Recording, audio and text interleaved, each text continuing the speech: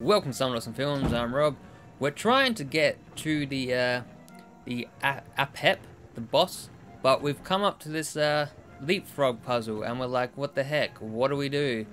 We've tried like leapfrogging them around the place, and that nothing seems to work. What the hell are these little squares on the ground? You're saying this puzzle is bullshit. You're probably saying I don't understand it. There's no clues.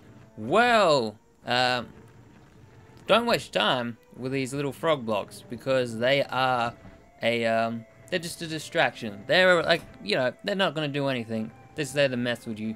What you actually have to do is just take the left statue and put him in place of where the right one is, and take the right statue and put it in place of where the left one is. That is all you have to do.